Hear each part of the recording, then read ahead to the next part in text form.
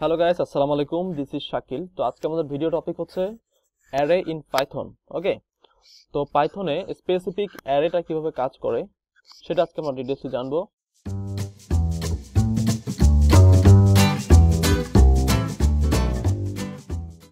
আর আমি বলে রাখি যে পাইথনে অনেকগুলো কালেকশন আছে, যেমন লিস্ট, টাপল, সেট, ডিকশনারি।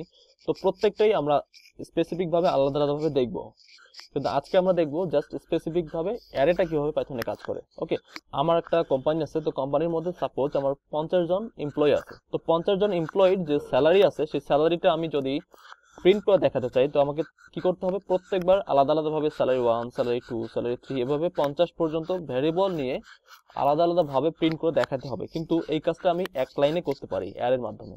তো সেটা কিভাবে করতে পারি সেটাই আজকে আমরা দেখব, ঠিক আছে? তো অ্যারেটা কিন্তু একটা স্পেশাল ভ্যারিয়েবল, যেখানে আমরা অ্যাট এ টাইম অনেকগুলো ভ্যালু স্টোর করতে পারি। তো অ্যারে ইউজ করার জন্য আমাকে একটা স্পেশাল মডিউল ইম্পোর্ট করতে হবে, সেটা হচ্ছে যে অ্যারে।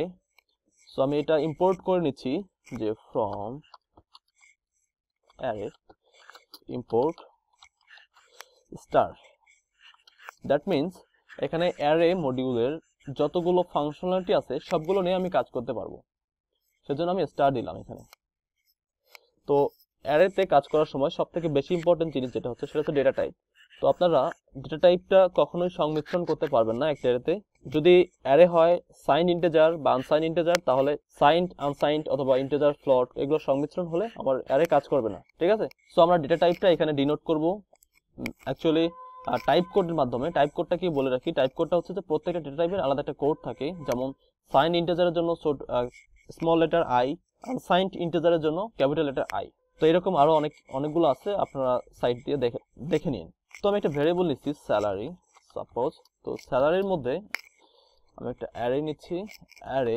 তো অ্যারে নেওয়ার যে সিস্টেম সেটা হচ্ছে যে ফার্স্ট ব্র্যাকেট দিতে হবে, তারপর যে আমার টাইপ কোড সেই টাইপ কোড দিতে হবে। তো আমি এখানে প্রথমে সাইন্ড ইন্টিজার নিয়ে কাজ করব। সো আমি স্মল লেটার আই দিলাম, তারপর আমাকে একটা কমা দিতে হবে। কমা দেওয়ার পরে আমাকে একটা ব্র্যাকেট দিতে হবে, স্কোয়ার ব্র্যাকেট। তো ব্র্যাকেটের মধ্যে আমি স্যালারিটা এখানে দিতে পারি, কমা। ওকে, তো এগুলো হচ্ছে আমার স্যালারি এমপ্লয়ীদের। তো এই অ্যারেটা নিয়ে আমি এখন কাজ করব, ঠিক আছে? তো আমি চাইলে একসাথে গোটা অ্যারেটা প্রিন্ট করতে পারি এভাবে। স্যালারি যদি দেই তাহলে একদম গোটা অ্যারেটা আমার প্রিন্ট হয়ে যাবে। তো দেখতে পাচ্ছেন এখানে পুরো অ্যারেটা আমার এখানে প্রিন্ট হয়ে গেছে। তো আমরা চাইলে স্পেসিফিক যদি দেখতে চাই যে ফার্স্ট ইন্ডেক্সে কি আছে সেটা দেখতে চাই, তাহলে এইভাবে আমি ইন্ডেক্স নাম্বারটা বলে দিলে হয়ে গেল। তাহলে স্পেসিফিক একটা ইন্ডেক্সের ভ্যালু প্রিন্ট করবে। সো এখানে 3990 এটা ফার্স্ট ইন্ডেক্স ছিল, তো এটাই প্রিন্ট করে দেখিয়েছে আমাকে। তো আমি যদি চাই যে এভাবে আমি প্রত্যেকটা ইন্ডেক্সের ভ্যালু শো করাবো, তো সেটাও করতে পারি, কিন্তু সেক্ষেত্রে আমাকে একটা লুপ চালাতে হবে এখানে। তো হোয়াইল লুপ, ফর লুপ, আপনাদের যেটা খুশি আপনারা চালাতে পারেন। তো আমি ফর লুপ দিয়ে দেখাচ্ছি, for I in 3। Okay, so এখানে দিচ্ছি ডেফ, আর এখানে হবে আই। ওকে, তো এবার প্রিন্ট করে আমি। তো এখানে দেখেন পারফেক্টলি, সরি আমার এখানে 4টা হবে, 4টা। সো আমি এখানে 4 দিতে হবে আমাকে। ওকে, পারফেক্টলি কাজ করতেছে, এখানে 4টা শো করছে। ওকে, তো এটা তো গেল, কিন্তু এটা যেহেতু একটা অ্যারে, তো আমরা এখানে চাইলে অনেক কিছুই করতে পারি, ঠিক আছে? অনেক ধরনের ফাংশনালিটি আছে, সেটা আমরা এখানে করতে পারি। তো অ্যারেতে কি কি ফাংশনালিটি আমরা ইউজ করতে পারি সেটা আমরা দেখি। যখন স্যালারি ডট দিব, এখানে দেখেন আপনারা দেখতে পাচ্ছেন যে অ্যাপেন্ড আছে, রিমুভ আছে, buffer info, byte swap, count, extend, এরকম অনেকগুলো ফাংশন আছে। সো আপনারা চাইলে সবগুলো ফাংশন ইউজ করে করে দেখতে পারেন। আমি সবগুলো দেখাবো না, আমি 2-3টা দেখাচ্ছি আপনাদের। তো আপনারা যদি চান যে অ্যাট এ টাইম এই অ্যারেটা মেমোরির কোন অ্যাড্রেসে আছে, তো সেই অ্যাড্রেস সহ এই অ্যারের লেংথটা দেখতে চান, তাহলে আপনাদের বাফার ইনফো এইটা দেখতে হবে।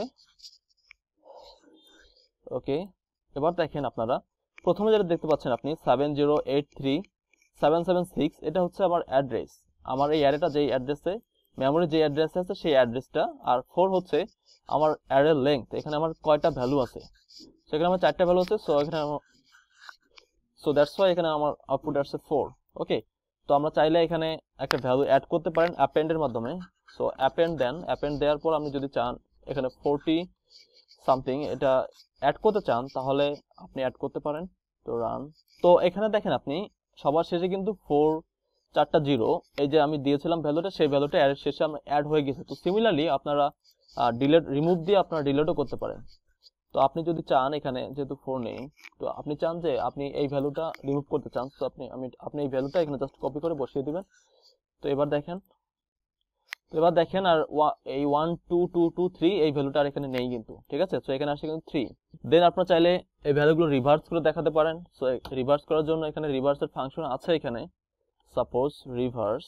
So okay, again print. ওকে, তাহলে দেখি কি হয়। তো প্রথমে দেখেন 2 3 4 5 2 3 4 5 ছিল সবার শেষে, এখানে আসছে সবার প্রথমে, তারপর 2 3 3 4 4। সো এটা আসছে 2 নম্বর ইন্ডেক্সে, বাট এখানে ছিল আমার 3 নম্বর ইন্ডেক্সে। তো এটা তো গেল। আমি বলেছিলাম যে আই হচ্ছে সাইন্ড ইন্টিজারের ক্ষেত্রে, কিন্তু এটা যদি আমি এখানে যদি আমি সাপোজ একটা ফ্লোট ভ্যালু দেই, সেই ক্ষেত্রে কি হবে? সাইন্ড ইন্টিজার আমি বলেছিলাম। সো পয়েন্ট সামথিং 5 দিলাম, সেই ক্ষেত্রে কিন্তু একটা এরর আসবে। এরর আসছে কি? Type error. ওকে, সো কখনোই আপনি ফ্লোট আর ইন্টিজার একসাথে মিক্সড করতে পারবেন না। কিন্তু সিমিলারলি আপনি এখানে মাইনাস দেন, দেখেন কি হয়। এই যে মাইনাসটা শো করছে। ওকে, তার কারণ হচ্ছে যে সাইন্ড ইন্টিজার হচ্ছে এটা মানে -2 প্লাস যে রেঞ্জটা আছে সেই রেঞ্জের মধ্যে, তাই এখানে প্রপারলি কাজ করছে। বাট এখানে আপনি যদি ক্যাপিটাল লেটার আই দেন, তাহলে দেখেন আবার কি হয়। এখানে একটা এরর আসছে, এররটা হচ্ছে ওভারফ্লো এরর। ওকে, সো স্ট্যাক ওভারফ্লো, এটা যদি আপনারা পড়ে থাকেন তাহলে হয়তো আপনারা বুঝতে পারছেন এটা কেন আসছে। সো আমি এবার এখানে f দিব, তারপর সাপোজ দিচ্ছি 5। তো এবার দেখেন, তো সিমিলারলি এবার কিন্তু কাজ করতেছে, কিন্তু এর আগেবার কিন্তু কাজ করে নাই। সো এগুলা খুব ভালোভাবে মনে রাখতে হবে, ঠিক আছে। এগুলো ছিল অ্যারের একেবারেই বেসিক। আশা করি বুঝতে পেরেছেন অ্যারেটা কিভাবে কাজ করে পাইথনে। সো যদি কোনো কোশ্চেন থাকে এখান থেকে, আমি ভিডিওটা অনেক শর্ট করে ফেলছি, অনেক কিছু আমি স্কিপ করে গেছি। তো আই হোপ আপনারা যদি এই ভিডিওটা দেখেন পুরোপুরি, তারপর নিজে নিজে প্র্যাকটিস করেন, তাহলে যে অংশটুকু আমি স্কিপ করে গেছি সেই অংশগুলো আপনারা বুঝতে পারবেন একে একে। ওকে, সো নেক্সট ভিডিওতে আবার দেখা হবে ইনশাআল্লাহ। সে পর্যন্ত ভালো থাকবেন। আসসালামু আলাইকুম।